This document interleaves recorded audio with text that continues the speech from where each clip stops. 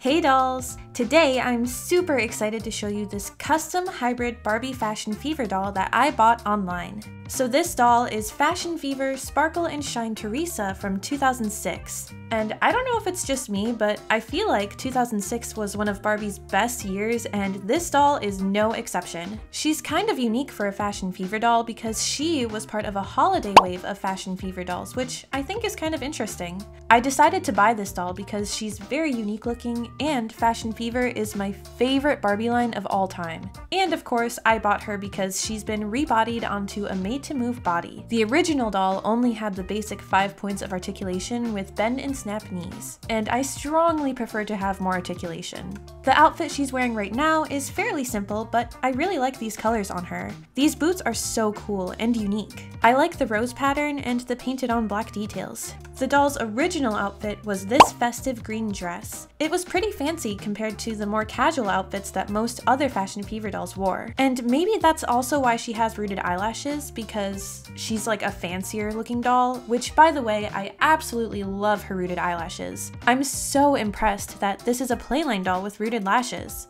And look at how gorgeous this doll is up close. She has a Teresa face mold, which I'm very happy about because the last doll that I had with a Teresa face mold, her head fell off. So I decided what better time to get a new Teresa doll. And I know I can fix it, I know, but I'm too scared.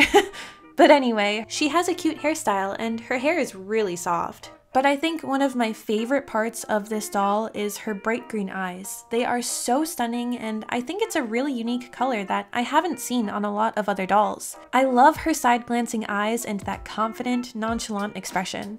I can't get over how beautiful this doll is. I'm so happy to have her in my collection and I can't wait to use her in future projects. I know she's gonna fit in with my collection really well.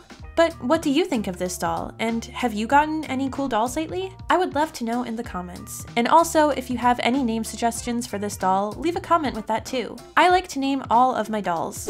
So before I go, I want to talk about my uploading schedule. Since it's December and the holidays are coming up, or as I like to call it, the DOLLidays, I'm sorry, I want to give you some extra content. So I'm temporarily changing my uploading schedule this month from 1 video a week to 2 videos a week. For the month of December, I'll upload 1 unboxing video every Friday and 1 other doll-themed video every Tuesday.